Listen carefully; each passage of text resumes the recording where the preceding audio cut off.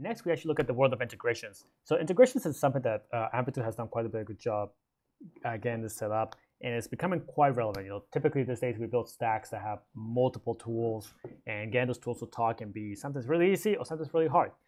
So in here we can see a list of all the partners that Amplitude currently integrates with as of the recording of this video. And typically every integration is specific. That is, there's a specific way of setting it up, a specific way of getting data. If we take something like Branch, for example, which is a mobile attribution platform, you'd be integrating Amplitude on the Branch side, and then Branch can then send attribution events into Amplitude. So there'll be an event, they'll have to kind of name like install attributed, and then some event properties that cover some information about that attribution event. And that's just something we see, right?